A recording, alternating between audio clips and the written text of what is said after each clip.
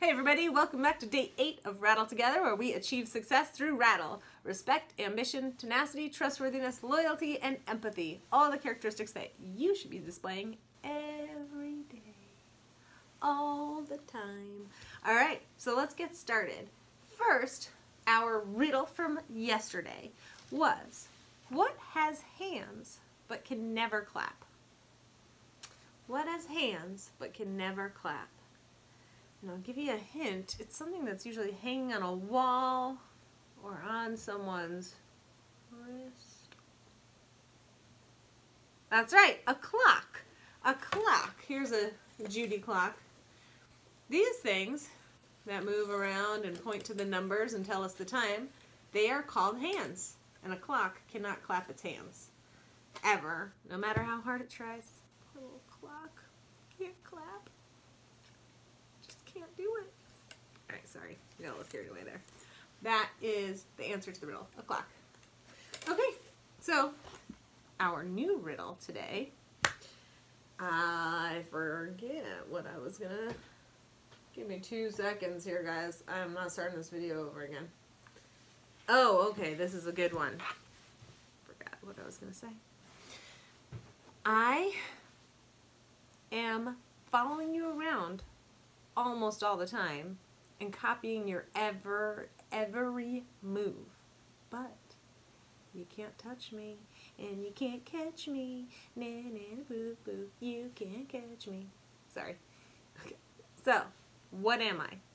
I am following you around almost all the time, copying your every move, yet you can't touch me or catch me.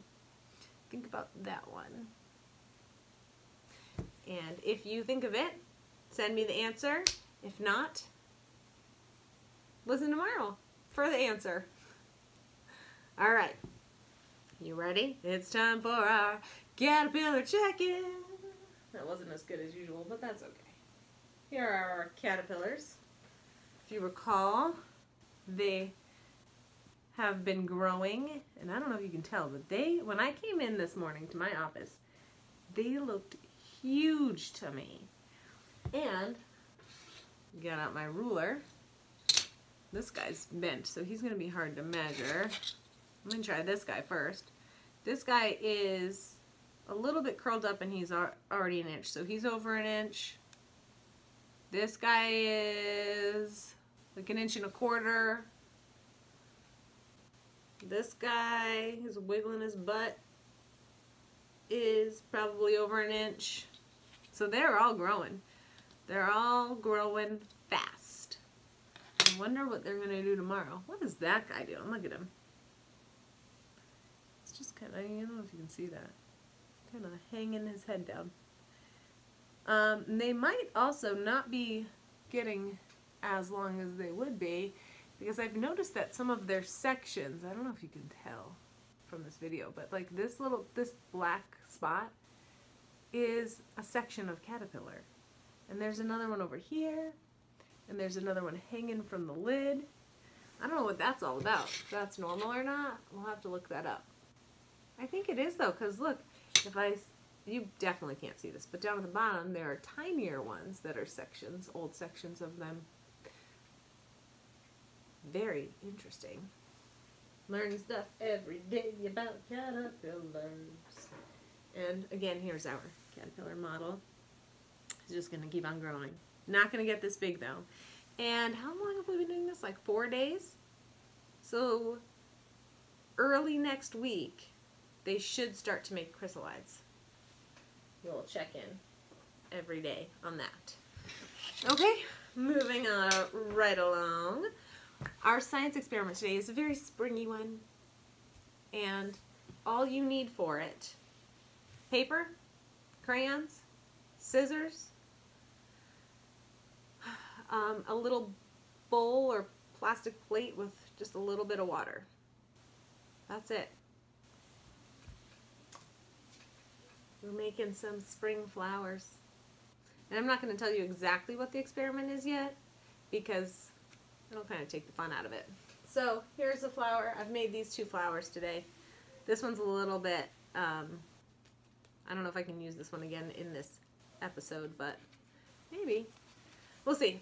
Okay, so we're gonna make some flowers, and then I just have this little bowl with water in it. You don't need that much water at all for this experiment. I've got my scissors. I've got my paper. Whatever paper you've got, guys, give it a whirl. This is construction paper. You may or may not have that at home.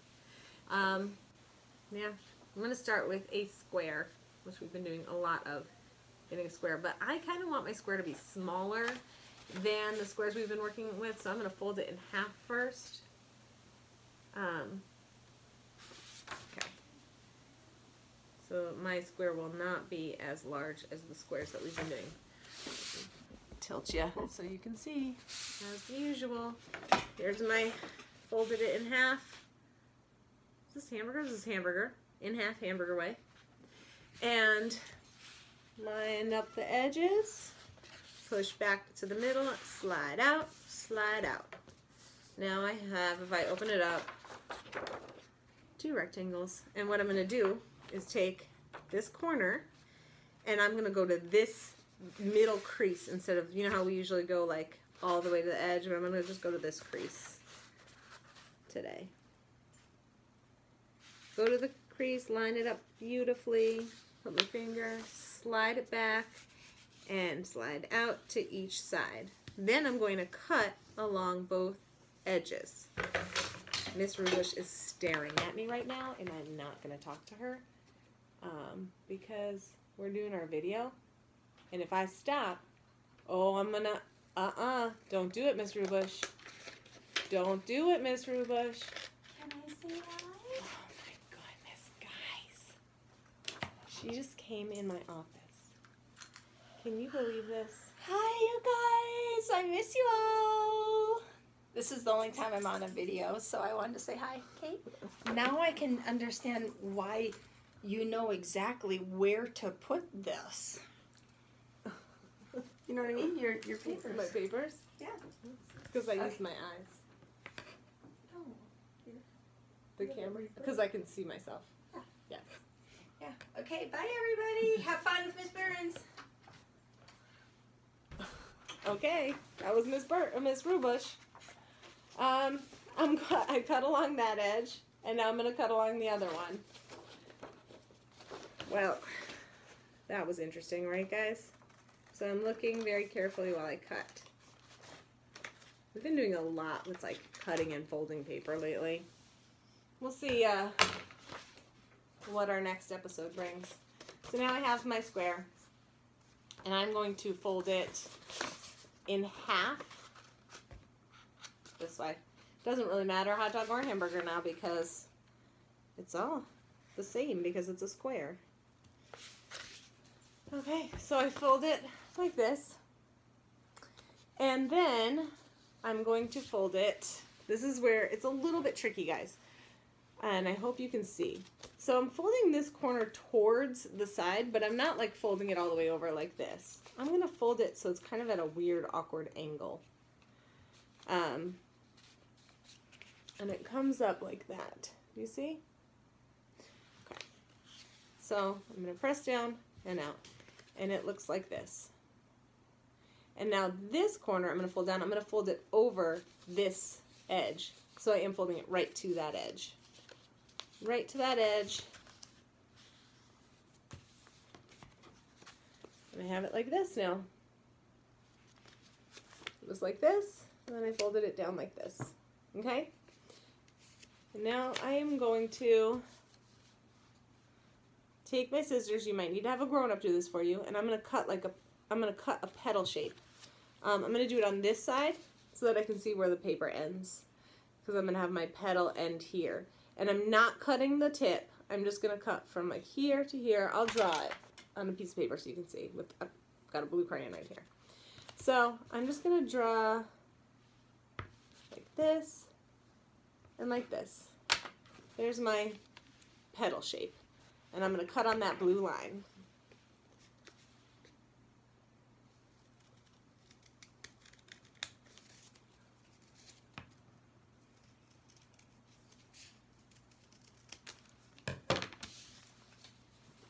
Okay, here we go. And now I'm going to unfold it. And I have a beautiful flower. Look at that pretty flower. Now, I'm putting this other piece of paper under it just so I have something there to color. And I'm going to color it in. So you pick whatever colors you want. You don't have to color it in, but you can if you'd like to. And you can color it in however you want, whatever colors you want. I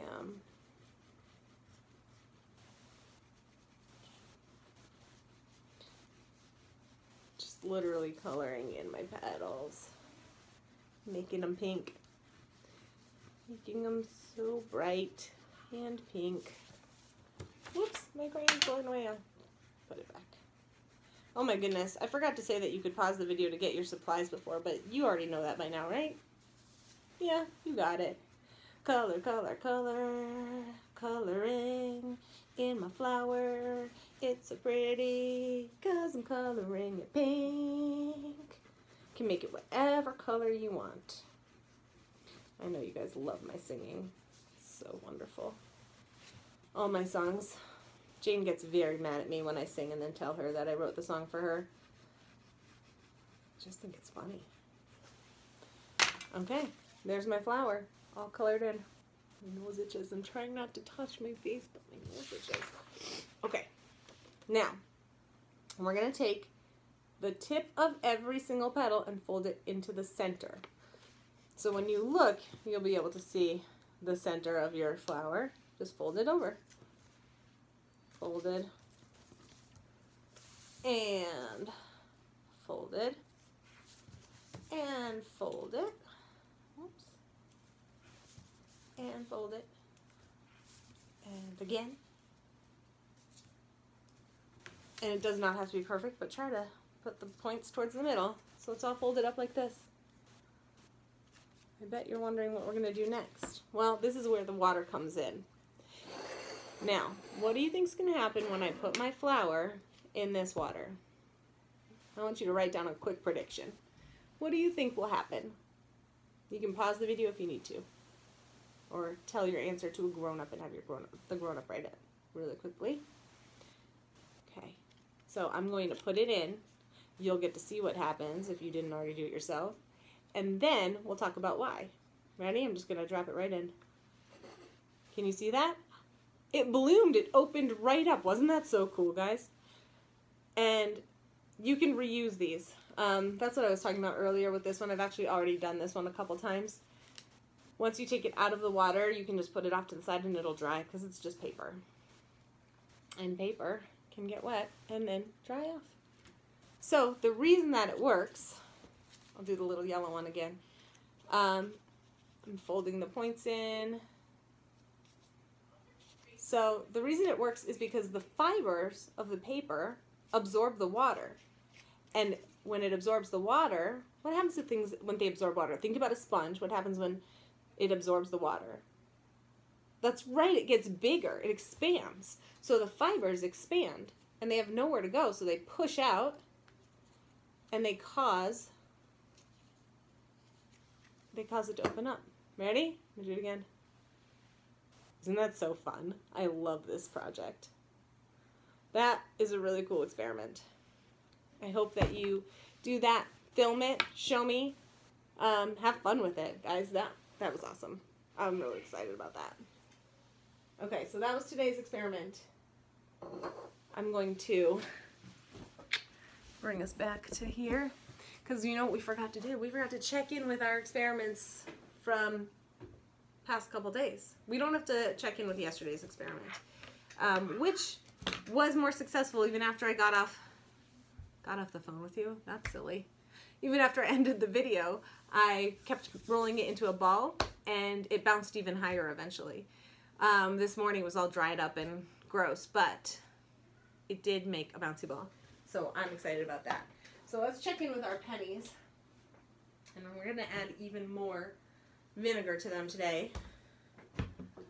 Here we go. Look at our pennies. Can you see how green they're getting? They are getting so green. Look at this guy. This one. They've got some interesting patterns of green on them. So I'm going to add a little bit more vinegar. I think today might be the last day that I add vinegar. Actually, here, let me... Ew. Can you guys tell how green that is? Oh, I'm going to put something white behind it. Can you see that green? Probably not. Super, super green. Okay, I'm going to add a little bit more vinegar. And then we'll check in on it again tomorrow. The one over here isn't turning green at all, but the others all have a little bit of green on them. Okay, so that was that experiment. I'm going to let Grimly, Penny, and Hedgie watch that for a second. And I'm going to pull over our paper towel experiment that we've been working on. Now here, remember when we talked about how the color was starting to climb it? It's actually not climbing it. This is the same thing as with our flowers that we just made. The water with food coloring in it is being what? Absorbed, that's right, by the paper towel. And that's why it's appearing to climb up and then down the sides. So we still haven't gotten any where they are on both sides totally in. Here the blue, look at the blue went all the way, it's going almost all the way down. The red is working its way down. On this one, the yellow and the blue are both kind of halfway down. I'm wondering what this is going to look like tomorrow, and I might have to make a video tomorrow just so that we can see. Do some check-ins with everything tomorrow. Isn't that cool? Write down your prediction for this too. Okay, I'm going to put that back. And we can move on to our craft. Today's craft is kind of a little science experiment, just like our science experiment was kind of a craft. Spurn's just, yeah. I've got some cool stuff coming though. Not that this isn't cool stuff, this is really cool stuff. And this is messy stuff. Again, Miss Burns and mess. I don't know what it is, guys. I just can't help it. So here are the things that you're going to need for this experiment, or yeah, this craft. We are going to make bath paint. So if you're taking a bath or a shower, you can bring this in there and you can paint the walls and you can paint the floor and then it'll just wash right off. And it's safe. Since I'm not in the bath. What am I getting in the bath? I'm just going to paint on some paper. So I have construction paper. A little bit of dish soap. Dish soap is optional, apparently, but it makes it easier to clean off if you use food coloring, which I am choosing to use. We're going to use food coloring. So food coloring, dish soap, shaving cream, again, you can get it at the dollar store. I'm going to use popsicle sticks to stir. Guys, look at me. I actually brought something to stir with today. I'm not using scissors. I'm not using a ruler. I got a tool and I'm using it properly. And then you'll also need bowls or cups. I just grabbed 3 styrofoam bowls. You can use plastic bowls. I saw someone used a like a cupcake pan. Okay, so I'm going to tilt this now and we are going to just go for it. All you do, guys, take your shaving cream. Oh, you should pause it if you want to go get your things. If your grown-up says it's okay and you have all the things. And I'm going to put shaving cream in each one. Ready? Oh, I love shaving cream. Uh-oh. Whoa. That's so much fun. Okay. Oh my gosh. Mess. Now I'm going to put a couple drops of food coloring into each bowl. Some blue here. That's probably too much. I did 4 whole drops. My goodness.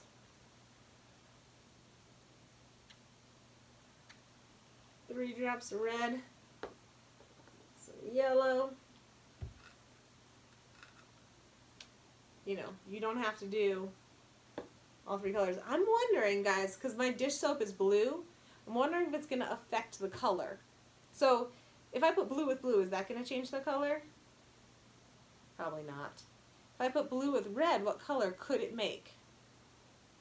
You're right, purple. Because red and blue mixed together makes purple. I don't know if it is or not going to work with this since it's soap. We'll see. And what about, oh, did you see the bubbles? Probably not. They floated above my head. Blue and yellow make green. You're right. So just put a little squirt of the dish soap in each one. And I'm going to stir them up with my popsicle sticks. Oh my goodness. I'm stirring. I'm using an appropriate tool today. Look at how cool this is. So fun. I bet it's going to feel really cool with my fingers when I actually paint with it on the paper because it just feels fun. It's like it's a cool texture. It's very, it's almost like it's not even there and yet there's resistance. So there's my blue mixed up. I'm mixing my red. See if it changes to purple because of that blue soap. I don't think it is. Seems to be pink, which is what happens when you mix red and white, right? Red and white makes pink.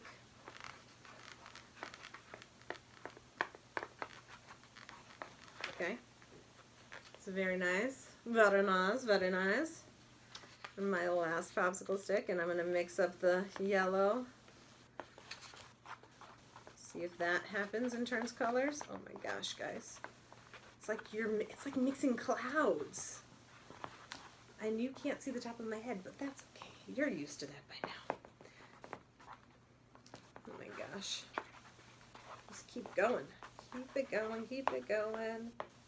And then I have red, yellow, and blue, my primary colors, as paints. And I'm going to finger paint right now. Oh my goodness. You know what I didn't do, guys? I didn't grab a paper towel like I should have so that I could clean up my hands after, but whatever. Let's see what happens. Since we're doing like a springy theme today and I made my beautiful flowers, I'll make another beautiful flower. I'm going to make this one have yellow in the middle. Oh, it feels so funny. It's like, well, it's like using shaving cream. There's my yellow dot in the middle. I'm going for it with the same finger. I'll make some pink, a pink petal. Oh my gosh. And another one.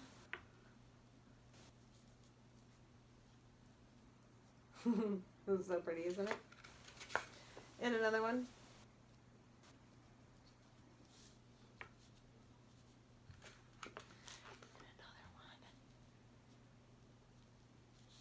I wonder what it'll be like when it dries. You will not let this dry in your tub, though. Please don't.